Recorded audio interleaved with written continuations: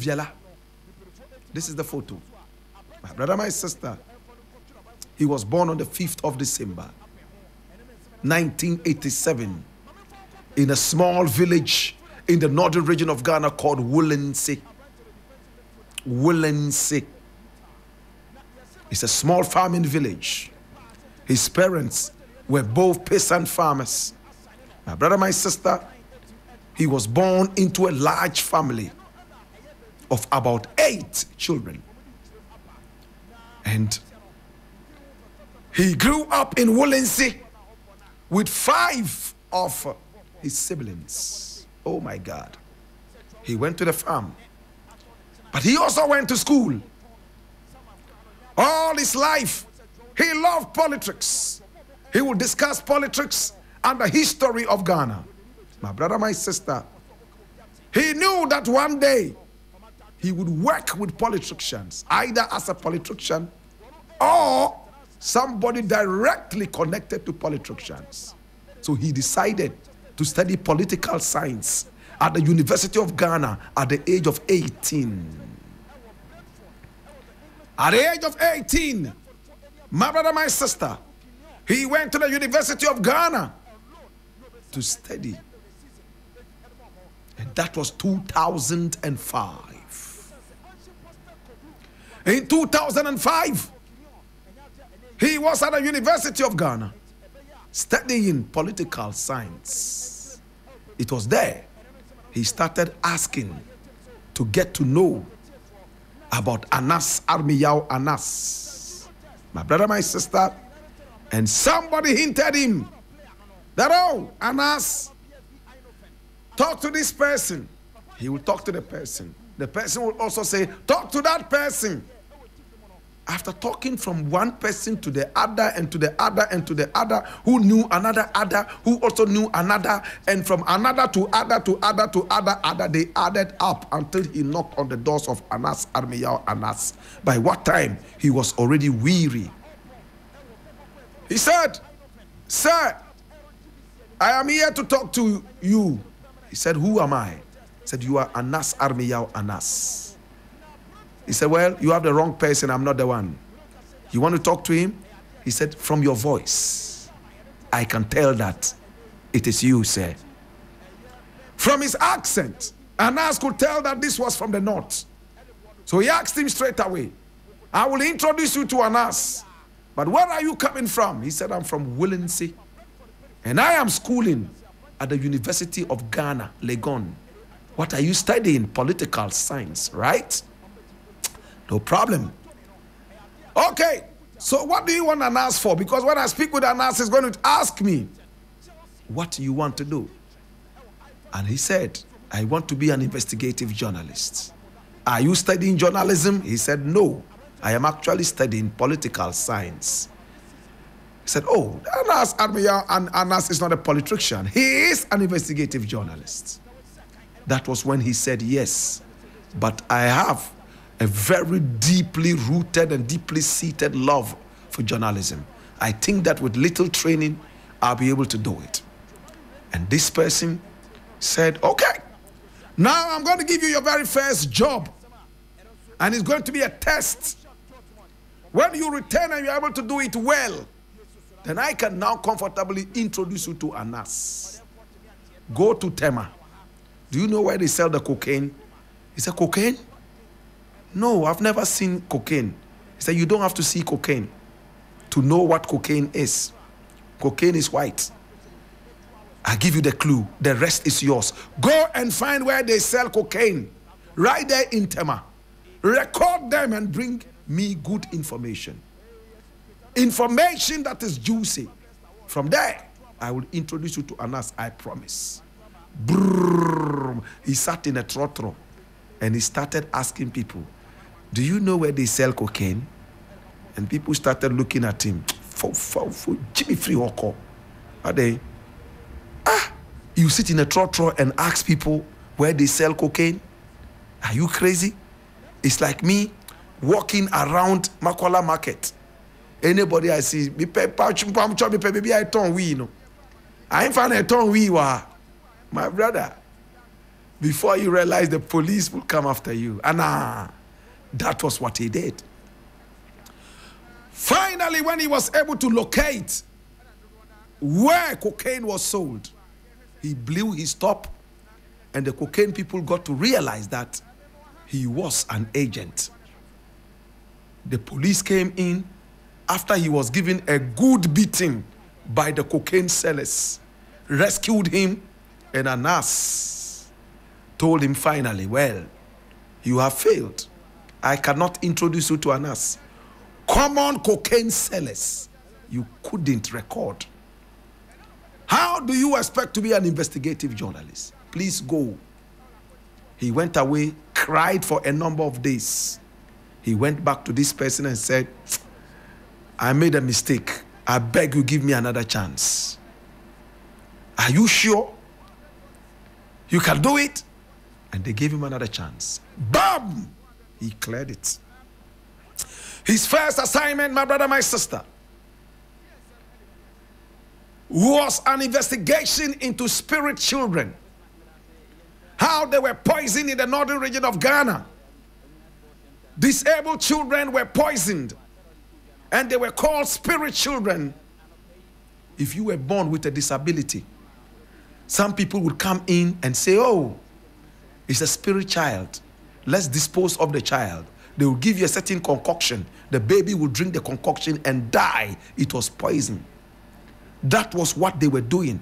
And Ahmed Hussein-Suale sent Ahmed Hussein-Suale on that mission. He went all the way to the northern region, a terrain that he was more than familiar with, and he cracked the investigation. Ahmed Hussein-Suale, for the first time, provided, in fact, a toy baby, my brother, my sister, and they took this baby away, and that was how they were able to get these crazy people who were killing people. They also went to Malawi, Tanzania, and were able to get a lot of information to build that documentary that came out.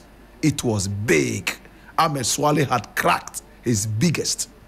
Then the second one came, Ghana in the Eyes of God, where more than 130 judges, lawyers, magistrates were caught taking bribe in some of the most nauseating circumstances, like taking goats as bribe to free hardened rapists and murderers. Ahmed Suale played a lead role. Now, Anas used him the most because Ahmed Suale was unassuming. You see him very quiet. You will not even assume he could kill an ant. But this was a dangerous guy.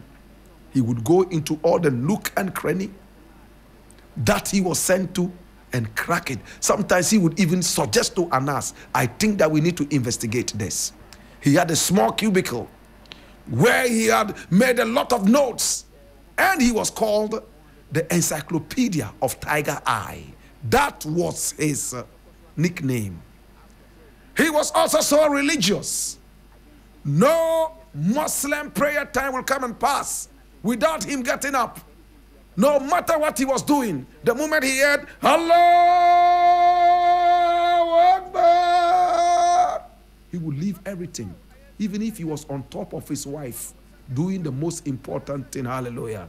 He will break loose and go and pray.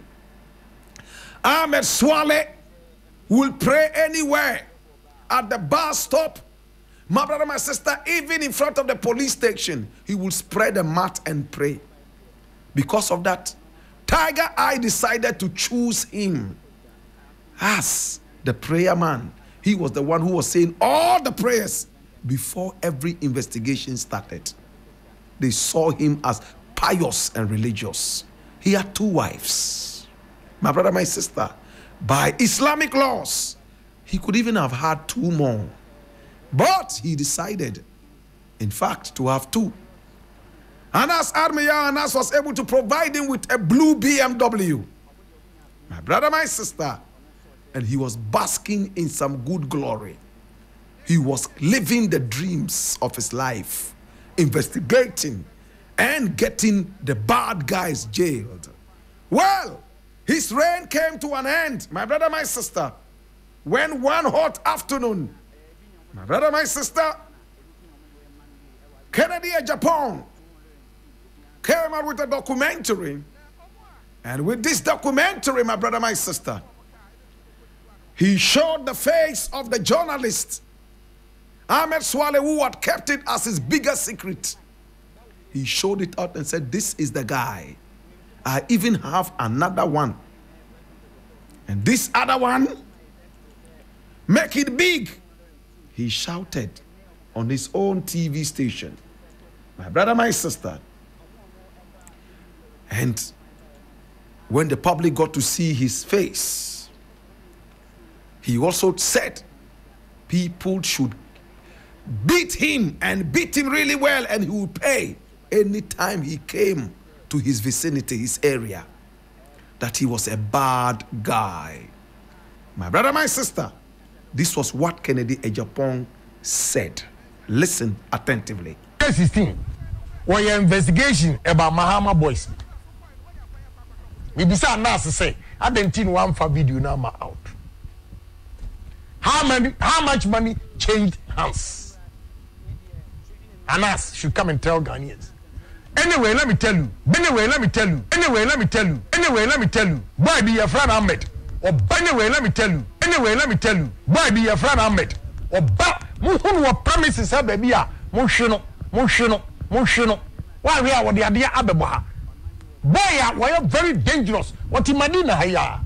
We shall maybe a mumpa panasum or buy your premises at the Amissi. Me Mummono, Mushino, Mummono, Mushino, Mushino, Mummono, Mushino, Mummono,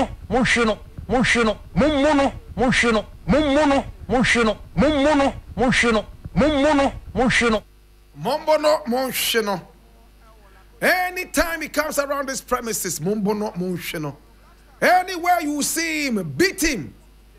I don't know why some people say Kennedy Japan didn't say anywhere you see him, beat him. Listen to the tape again. He said, anywhere you see him, beat him. And if he even comes here, as for that, beat him mercilessly and I will pay. Please, tapes do not lie. Listen to this part. Yes. Anyway, let me tell you. Anyway, let me tell you. Anyway, let me tell you. Boy, be your friend Ahmed. Or Muhun promises have baby. Mushino. Why we are what the idea Abebaha? Boy, why are very dangerous. What in Madina Haya? We shall maybe a mumpa panasum or buy your premises at the Amissi. Me Mummono, near baby Amitria. Because a bat.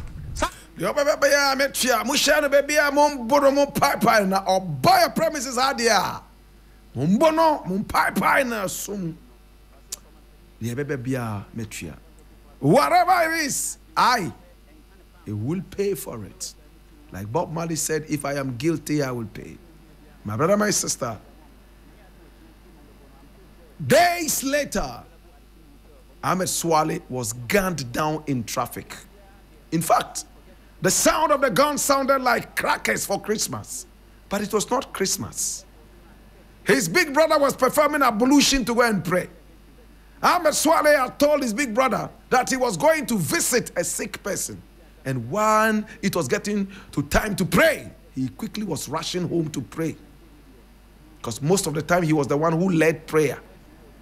My brother, my sister. And then the sound of crackers were heard. So, but who is firing crackers at this time? It's not crackers. It's not Christmas. Little did he know that those crackers crackled because a soul had gone down. My brother, oh Jesus. Now,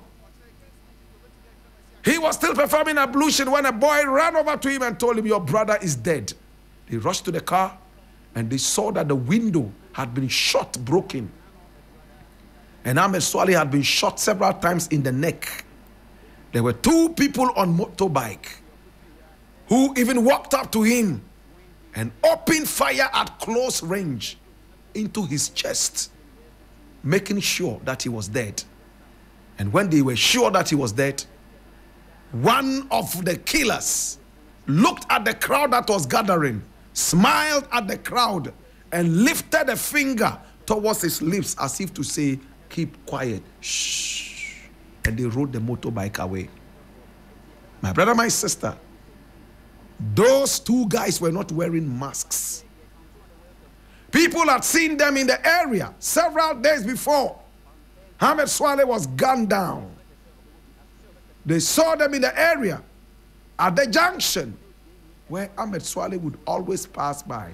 Sometimes these two guys would even help people carry load and water from one side to the other. Some people thought that they were robbers. But on the day, they realized that no, they were there for a reason, to take the life of Ahmed Suale. Ahmed Suale was gunned down on the 16th of January, 2019. He was only 31 years old. He left behind a wife, in fact, 2 wives and children. My brother, my sister, today we remember Ahmed Suale. In fact, on the 16th of January 2020, a renowned international journalist, Guillaume Pereira, published findings of a private investigation into the murder of Ahmed Hussein-Suale de Viala. As part of the forbidden stories, he alleges that the Ghana Police Service failed to follow up on a key lead. My brother, this is the corpse of Ahmed Suale. Muslims do not bury in coffins.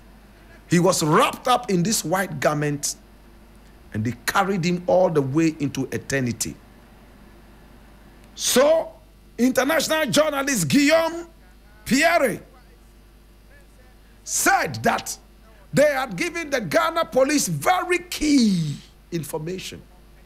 As Kennedy Ejapon always said, that he was innocent, but he knew who killed Ahmed Suale. And he said he had given the information to the IGP, but the IGP was sitting on the information. It's the same thing the international journalist Guillaume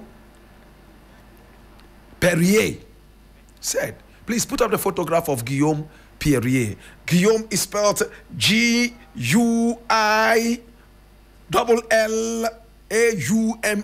That's Guillaume. That's French for William, right? William. In French, we don't say William, we say Guillaume. So Guillaume Pereira. Pereira is P-E-R-R-I-E-R. P-R-R-R-I-E-R. That's Guillaume Pereira. He alleged that they provided good information and a key lead for the Ghana police to be able to track down the murderers of Ahmed Suale. But the police was so limp and decided not to follow up on this. Kennedy Ejapon had said it several times that he was innocent. He wasn't the one. Yes, maybe the murderers took advantage of the information he gave and decided to strike. But he has always been in a hurry to tell everybody that he is innocent. And you can see he's doing everything possible to prove himself, including threatening the IGP to come out with investigation. And this is Guillaume Pereira, in fact, also proving that there was a key lead that the Ghana police did not follow up on. Today we remember Ahmed Hussein-Suale de Viala. All his life he wanted to be an investigative journalist. All his life he wanted to show the bad guys. Today we remember you. Ahmed Suale. Ahmed Suale. It's been 5 years and 1 day since he was gunned down. Today we remember you. Yakai wo. Brother Yakai wo what? Me say Yakai wo. Yakai wo. Anyway, let me tell you, boy be your friend Ahmed. Oba mo hu no promises say baby a mo hwe no. Anyway, let me tell you. Boy be your friend Ahmed. oba muhunu wo premises ha baby a mohwe no wa hwe a wo de ade abebo ha boy a wo very dangerous what Madina ha ya ushia baby a mo papa na so oba your premises ha bia me say me mummuno ne ababa bia metua because bad sa Ahmed no mo show wo mo pictures no ne yehwe ba ko de Desmond me de pictures beba Daniel me de pictures beba Sam Larry me de pictures baba Raman me de pictures baba you know mo ye juma wo Aman Nas yes Tiger Eye and wo ma yo mo dreadlock bi ne ayi Ahmed ndi wo charity what Madina here some of the picture nkyere mo nyina mo so what Madina yes na ni anya wo mu de say ma men kika boni bi a wa ye first ansa na me di ayi kwati nyanta gidie atwas osa wo akwa bi wo Dubai your friend red one ono no man post as shake I have the pictures too. Rest in peace, my brother. Rest in peace, and we pray that your murderers are found. Yes, Ahmed Suale de Viala. Ahmed Suale de Viala. Ahmed Suale de Viala. Rest in perfect peace as we remember you today. Oh my God. At the time that he was gunned down, he had just finished an investigation which was aired. It was called the number 12. And it implicated, yes, it implicated people like Kwesi Nyantakyi, the boss of Ghana football. My brother, my sister. And boom, that was the end. From that time till now, he's been very sad and bitter about Anas and his activities. Today we remember you, Ahmed Suale. Wherever you are, rest well.